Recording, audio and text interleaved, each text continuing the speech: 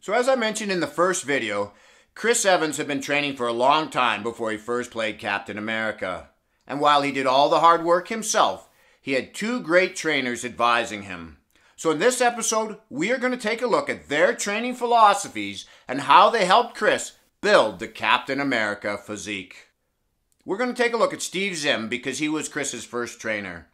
Now Steve did some work with the BuzzFeed crew here on YouTube, so I'll leave a link in the description to one of those videos.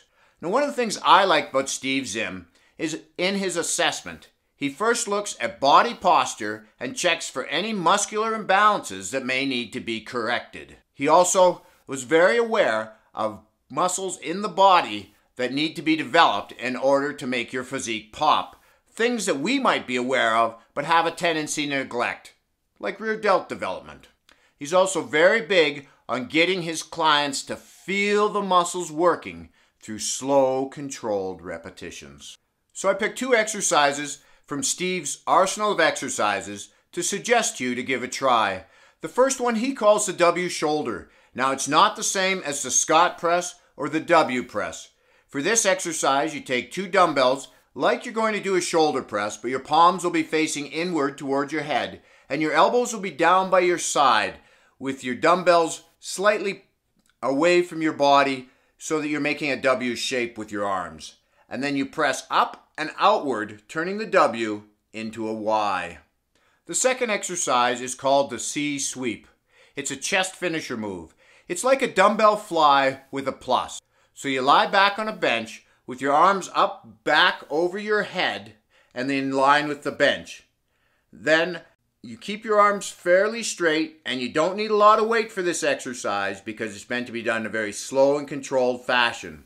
And then you take your arms and you move them into like a 90-degree position from your body. But as you move them into that position, you also move your arms up like you're doing a chest fly, creating that C shape. Simon Waterson is Chris's second trainer and the one that got him ready for that famous pod reveal scene. Now Simon's basic philosophy is that you should prioritize athletic performance, and out of that improved athleticism will come improved aesthetics. Now Chris has said that they did very little traditional cardio leading up to that role. What they would do instead was these plyometric circuits before training, which would allow him to improve his conditioning without running the risk of losing size. In an interview, Chris also said that they trained 6 days a week, with day 6 being reserved to fully fatigue any muscles that still weren't fatigued from the rest of the week's training. And if he was fully fatigued from the week, they still did a plyometric circuit and some postural work, because you can't be superhuman without great posture.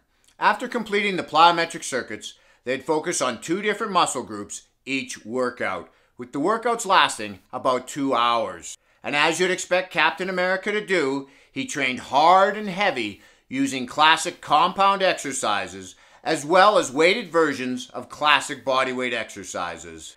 He mentions how they would mix things up by varying his body position and hand positionings each workout.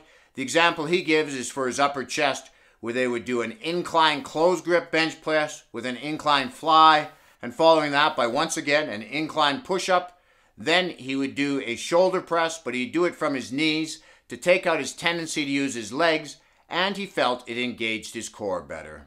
When it came time to prepare for the Winter Soldier movie, they added gymnastics in with his plyometrics to help round out his athletic training.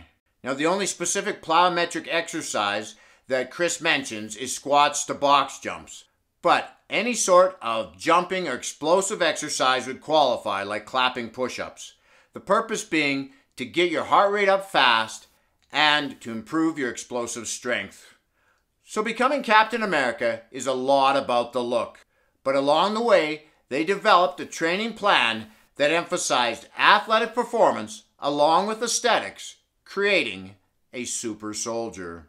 So this is Lawrence from Fit and 50 signing out.